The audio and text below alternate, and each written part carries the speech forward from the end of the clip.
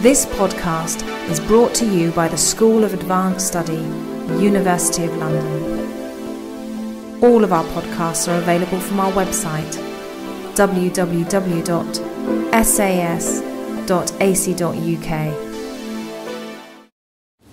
Shall we just open the discussion to everybody, or should we give priority to the speakers if they would like to?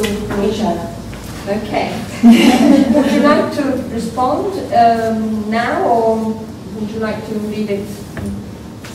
If you have anything immediate to say, maybe you can say now. Claire. If I can just jump in, I thought what Deb said was absolutely right. And I've been thinking about it a lot because I've been thinking about Henry Mantel a lot. He's a very wonderful and interesting writer in all sorts of ways. But also, to add to your point about, I've been so struck recently by a lot of my students saying that they really don't want to be a mother, but actually they see that because they're very young, these are undergraduates, and they see that as kind of unproblematic. So I wonder to what extent there's a kind of difference there.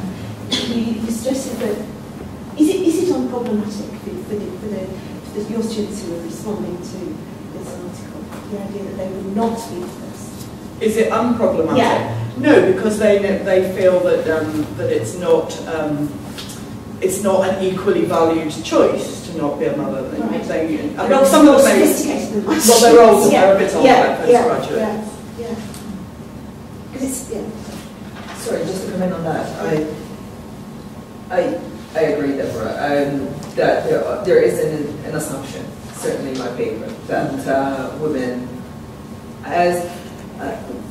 women and mothers can be used interchangeably. And the reason, and I need to detangle that, and I need to actually unpack those kind of issues. But one thing that is clear in terms of the policies is that the two groups are conflated. Absolutely. And that is why it's actually important to unpack those kind of assumptions within the policy itself. Because what we do know in terms of graduates now, women tend, in the pay gap, women coming out of university education now earn slightly more than young men graduating right now. And that was a survey I think came out last year. However, the tables are turned at the point in which women have children. Mm-hmm. So there is the assumption that women will have children. Whether or not women choose to have children or not, there is an assumption from the employers that women will have children. Yeah. And the state still relies on women to have children in a way, certainly for economic growth. So the two need to be, the issues really need to be unpacked. And actually I think it speaks to the gender ideology that I was talking about and how reliant it is on women actually being prepared to fulfill that kind of function of mothering. So yes, it is not seen as an equally valued choice. But I think it is interesting in terms of the age group. Yeah. And I think we should not discount the impact that age actually has on women's expectations and understanding of the structures and the impact they have on their choices and how they limit their future choices. So as undergraduates, there is, I think, a degree of naivety that women in their late 20s, early 30s actually already start to become aware of the reality that they're being faced with in relation to employment and others' perceptions of their role, whether or not they want to take it on themselves. Okay, Lisa, would you like to say anything? Just to add at the end of that conversation, I think that was one of the big outcomes of Rachel Thompson's 3-year generational study, which is that age has emerged as the key marker of the difference between experiences and opportunities around motherhood.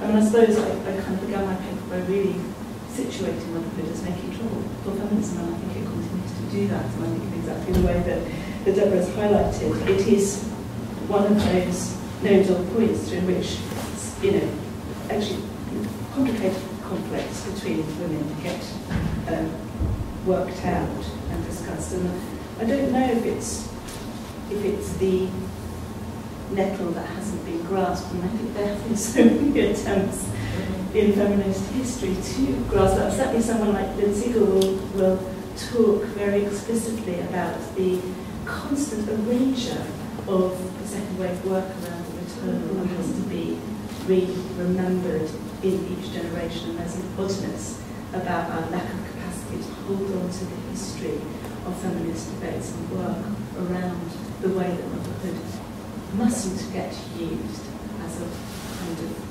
mode of splitting. But you know, I feel that it's structurally, you know, with things like race and sexuality, there was a moment where we had to face up to the fact that it was structural. But with motherhood, I think that, I mean, I was in some of those debates, and I was looking at, again, one thing I was particularly looking at was one of the most impressive but also depressing books I ever read on this subject, which was Ros Coward's Our Treacherous Hearts, which essentially argues that that sort of the hideous competition among mothers or whatever, that women's endless unmet need for autonomy and power is channeled under certain social conditions into certain ways of mothering. So this would on the whole tend to be a class phenomenon as well as a gendered one. And you know, she gets to the end of the book and she's presented what I think is really this very compelling analysis, and it's partly, it is psychosocial, as you'd expect from Ros Coward. It's about, you know, what we need in our mental lives as well as what the social conditions are. And then at the end she basically says, and there's nothing you can do about this really. You know, it'll go on forever. So I think many of the old socialist feminists became terrible pessimists, actually. You know, saying, okay, now we understand it, we realise that the reproduction of the species will cease if we do anything radical about it. So you know, I think we never got to that point. But it is at the intersection of, it's tremendously personal as well as political. It is at the intersection of the body and culture, motherhood, I mean. And so I think it has been a very difficult nettle to grasp if you disagree on it. And now we've got all this liberal crap about choice, sort of substituting for any kind of analysis of what to do. So we should respect other women's choices. But what if they structurally position us in opposition? We've realised that this is the case with things like race, and that we have to talk about it, but we're reluctant to talk about it, I think, in the case of motherhood. And you know, it's complicated also because it positions the mother as oppressed in some ways and as powerful in others. It's not a simple position. I just want to say that one thing that has also been unsaid is that motherhood is not just about mothers. You know, it's about fathers as well. So why are we assuming that this nodal point, this terrible depression, remains the case? Because motherhood becomes a woman entirely, and that becomes her identity, and the complete commitment of her life to that project is somehow her identity. Why on earth are we asking the basic question? You know, okay, we're never going to get to ectogenesis in our lifetimes, we're never going to get to babies in bottles, but you know, there are alternative ways of looking after children. There is no need for women to immure themselves, to prostrate themselves. But that is the debate that is never had publicly. I think that's another debate. Okay, any observations or questions from the floor? Yes, just to follow on from that, I think from anthropology, then that's a very big issue in anthropology, and the fact that motherhood focuses on biology, Yes. and the distinction between motherhood and mothering. Yes. And mothering, anybody can do mothering. Yes. And in the fieldwork that I do, which is mixed Cape Verdean mothers in Portugal, Yes. I was listening to all the papers and thinking how interesting it is to make a contrast with the way mothering is seen in the Cape Verdean perspective, and also how Portuguese society sees Cape Verdean mothers. You know, so how the European, the focus on the European mother in contrast with seeing the other mother from other cultures.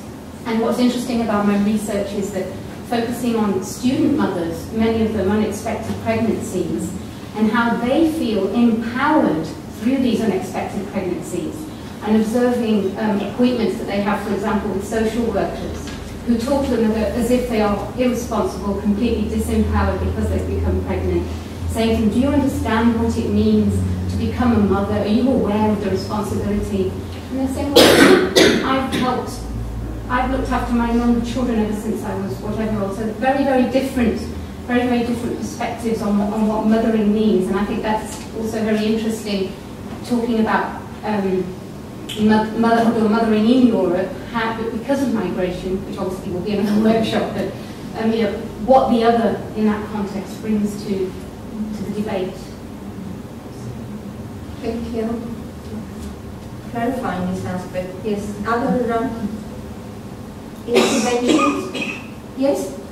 Sorry, I have to come in late. I'm on duty because of a sick child. But I did manage to catch Deborah's summary of the paper. I wanted to raise with Deborah this idea that you were talking about women's power being minimised.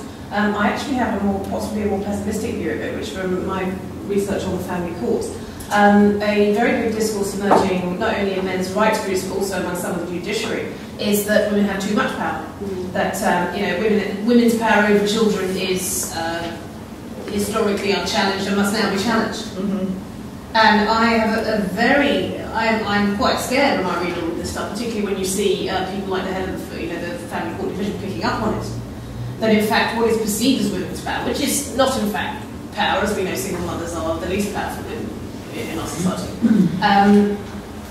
will be used as a means of further diminishing women's status. As we head into sort of neoliberal privatisation, we'll get a discourse that, well, fathers can do it just as well.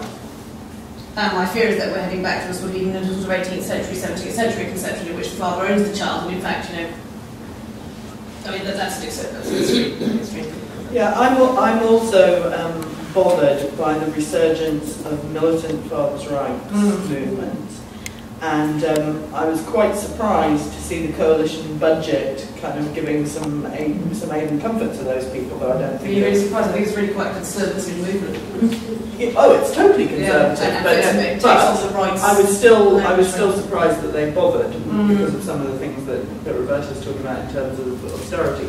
It probably won't make any great difference. No. However, I was talking about the power relations between women who are and who aren't mothers. It's in that context, really, that I see it as a bit of a gap or a silence, that we don't talk about the power that one can wield from the position of a mother. For reasons which I would also see as politically conservative. Mums, they do the most important job in the world.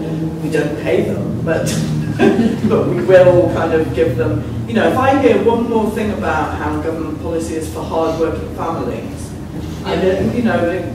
one part of demographic change is that there are fewer and fewer hard-working families because there are more and more single households, or people who are not married or living with anybody. It's sort of a fantasy discourse, but it does produce a certain sort of power.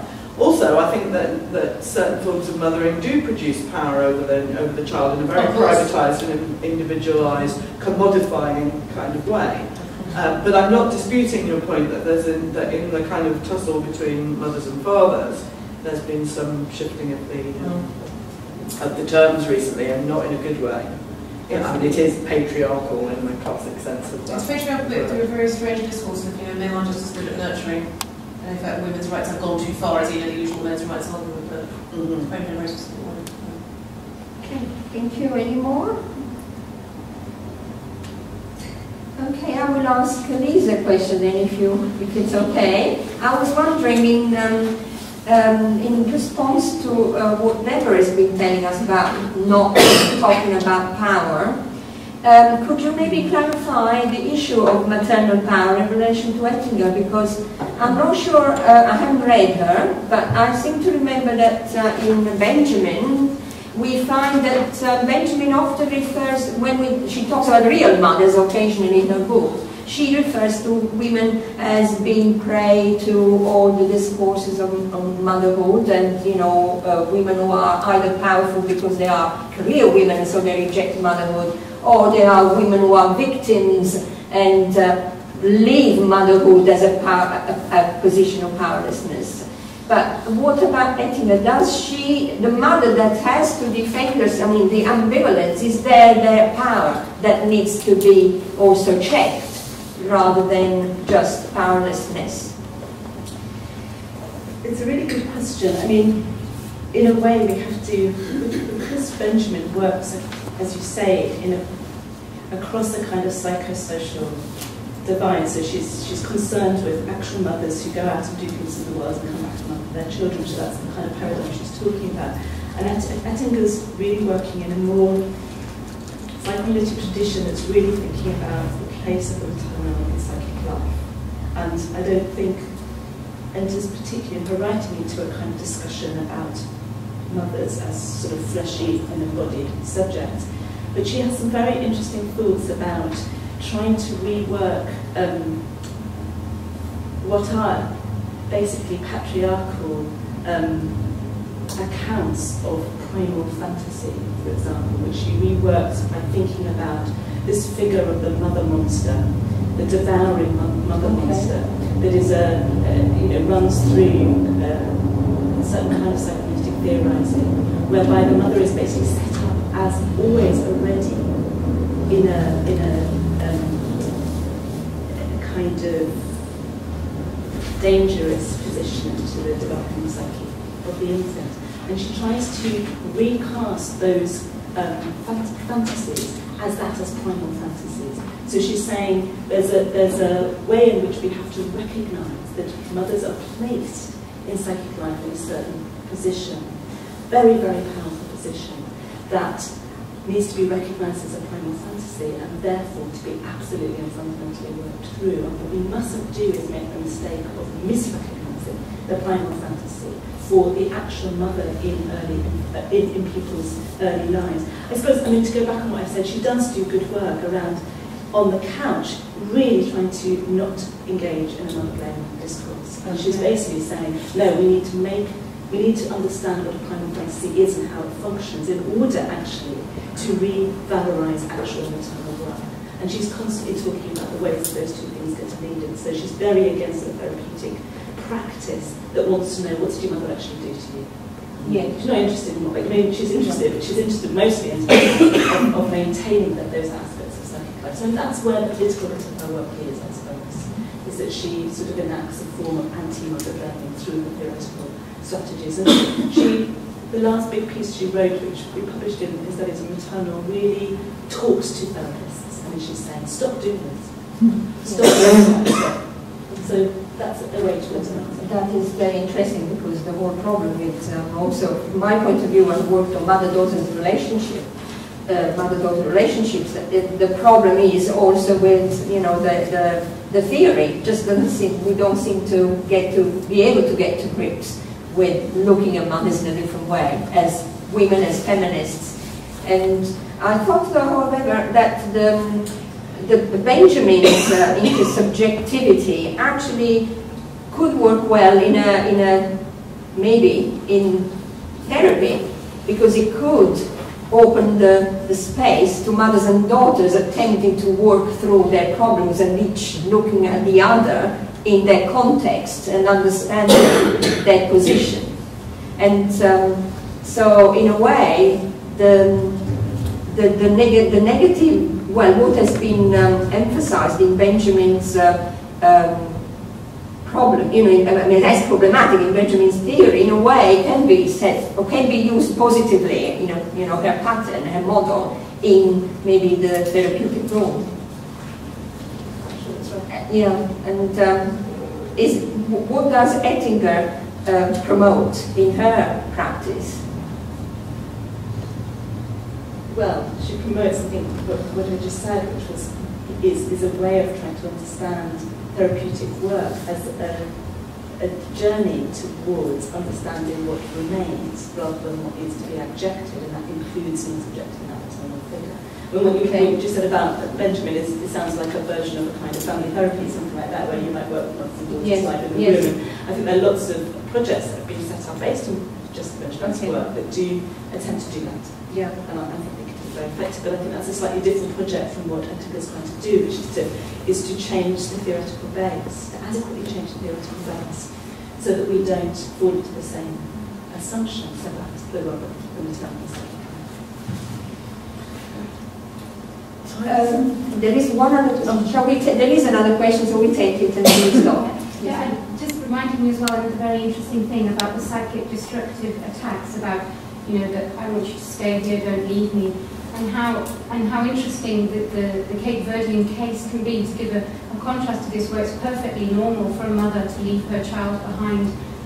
Perfectly normal. It has become normalised. Obviously, there's a wider context because of poverty because of the context of Cape Verde, mass migration, but it has become something that is culturally acceptable and not looked down upon. And it's not sort of, you're not a bad mother if you leave your child. And in Portuguese society, it's a terrible thing. It's looked upon badly if a young student mother decides to send her baby back to Cape Verde to be cared for by her family while she continues her studies. Oh, the separation. And it's very interesting because this example helps us to sort of unpack this, the biological and the cultural being locked together. That if you're the mother, then you shouldn't be separated from your baby. And Cape Verde gives a very, and other countries too, the Caribbean, that give a very widespread case of how this is actually seen as normal. Okay. So on this note, we stop here and have coffee. Thank you very much.